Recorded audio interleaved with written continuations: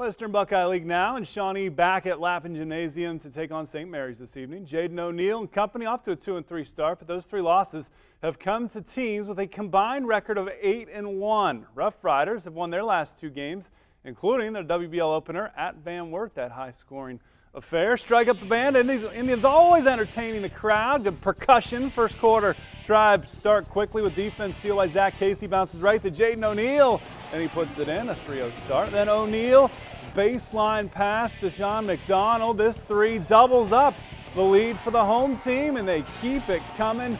O'Neill disappears into traffic, then rises up with a finger roll. He scores 24 on the night to lead all scores. It's 8-0 Shawnee. Riders respond. Austin Wilker appears to be in trouble, but gets an open baseline for the first field goal for Blue. Then Derek J spots the wide open Wilker. Three-pointer cuts the margin to 3.